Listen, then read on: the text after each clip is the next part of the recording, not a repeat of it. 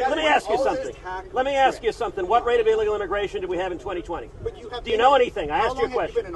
Do you know anything? How long have you been in office? I've been in office 11 years now. And this has been kicked the count during multiple administrations. Except you're okay. You don't get to argue with me. You asked your question. You asked your question. You don't get. You want to hold a press conference? You can do it over there. You want to hold a press conference? You can do it over there.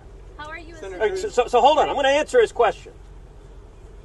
The talking point of the Democrats, which this media reporter happily parrots, is, gosh, the problem can't be fixed. There's one little problem with that. It is an utter and complete lie. In 2020, the last year of the Trump presidency, we had the lowest rate of illegal immigration in 45 years. You ask, what have I done? I've championed the men and women of Border Patrol. I've championed securing the border. I've championed Remain in Mexico. And we turned this problem around and solved it. And we went from Joe Biden inherited the lowest rate of illegal immigration in 45 years. And the first day in office, he made political decisions to cause this problem. And you should be ashamed of yourself because you're a reporter and you're not reporting facts. You're telling lies. Joe Biden made a political